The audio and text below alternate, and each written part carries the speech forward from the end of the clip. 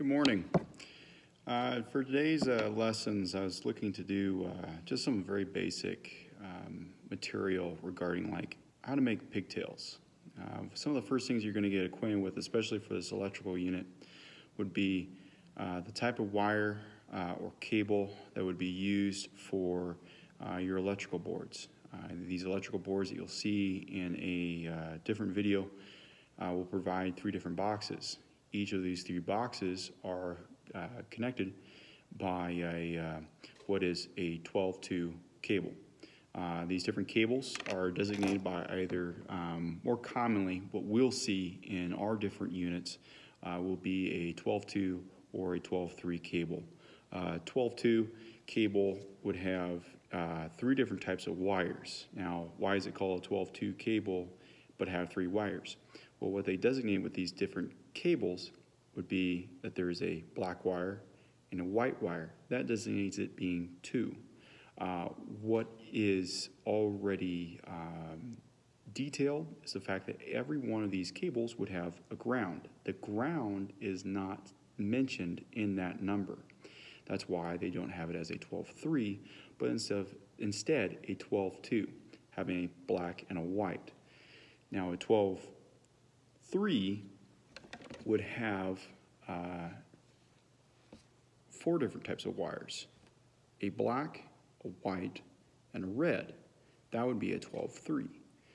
What they do not detail, instead of having a 12-4 instead of a 12-3, it's a 12-3 because the ground is never mentioned. Again, a 12-3 only mentions a black, a white, a red, and a ground. Now, what you would see in the next video are the different color codes for these different wires. Black and red being designated as hot, a white designated as neutral, and a ground being designated as either green or bare.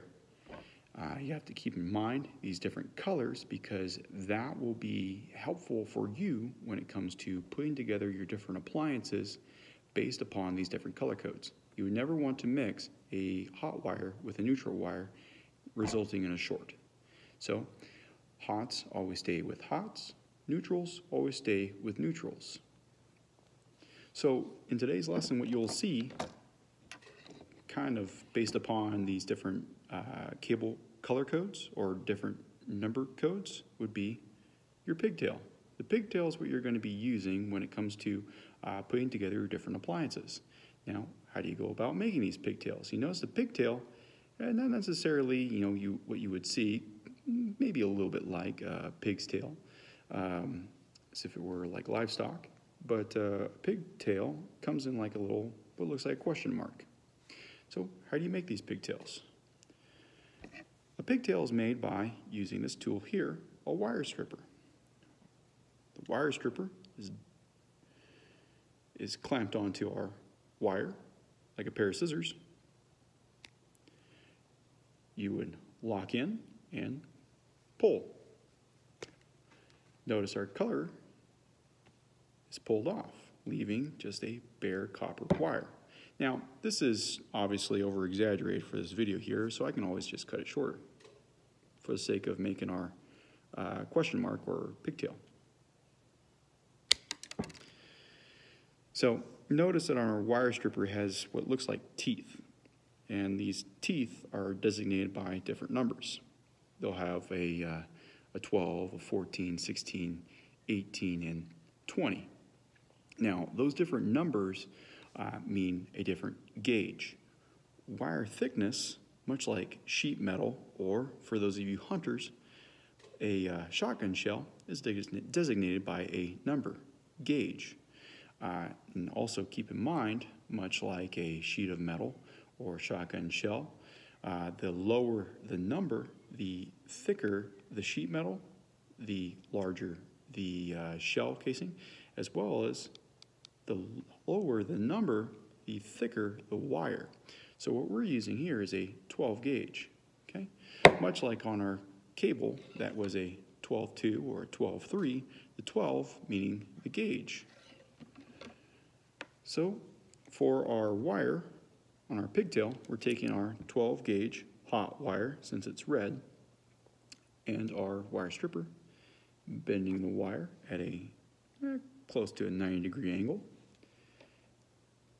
Our wire stripper will then be at the very edge of our wire, and we're going to curl back our wire into our question mark. Now, what's wrong with this pigtail here? Well, this pigtail is made out to be a little bit shorter. What we want to avoid is having any kind of insulation or rubber coating that would be trapped underneath of our terminal of our outlet or our lamp holder or even light switch. So, in order to redo, just a simple cut. We'll lock in our wire to our designated wire size. Since it's a 12 gauge, we're on a 12 gauge hole on our wire stripper. Clamp. And we redo our bend. Bend at a 90-degree angle.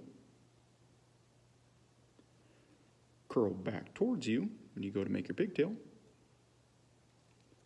And here is our little question mark, our pigtail.